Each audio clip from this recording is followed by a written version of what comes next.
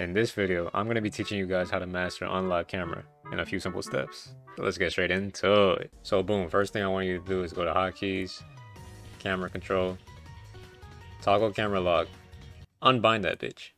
Now the next step is actually your choice, but a lot of players tend to have their camera set to fixed offset over per side offset. Per side offset just makes it kind of not dead center. It like starts from your side. So if you start red side, the camera will kind of look like this in a way, instead of like dead center. This is not even dead center, but this is dead center.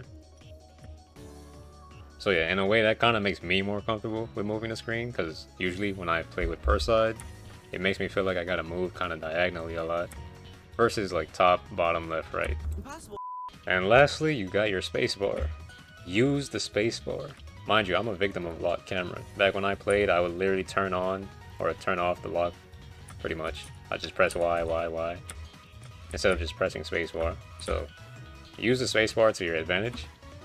Definitely make it a muscle memory of yours, and you'll actually master unlock camera.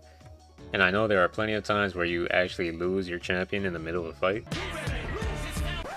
Use the spacebar.